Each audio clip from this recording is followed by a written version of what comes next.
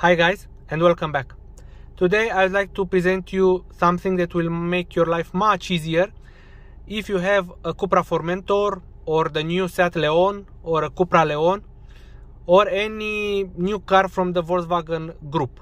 And here I'm talking about models like Volkswagen Golf 8, Skoda Octavia 4, Volkswagen ID models like ID3, ID4, ID5. So all the models that have this kind of infotainment system.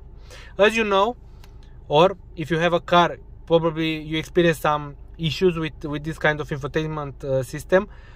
It usually stops working, or it freezes, or it remains blocked, and basically you cannot do anything. Whatever you touch on the screen is blocked, it's locked, you cannot do anything on it. You cannot select the temperature, you cannot adjust the volume, so it is completely blocked.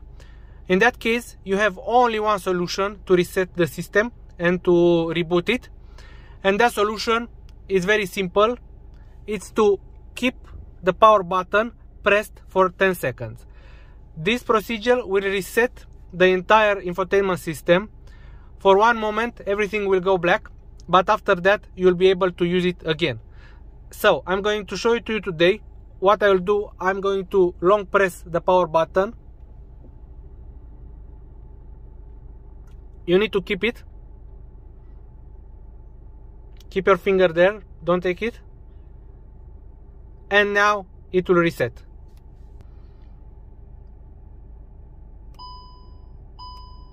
Now you hear some beep here in the digital cockpit. And as you can see, it's booting again.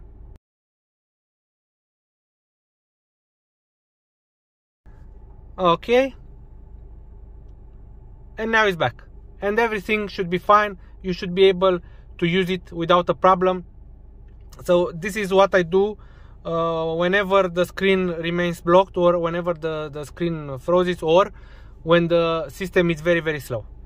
Again, you just need to keep the power button pressed for 10 seconds and it will fix your problem. And don't forget that this procedure will work on any new car from the Volkswagen group. If you find this video useful, don't forget to subscribe to the channel and to hit the like button. Thanks for watching.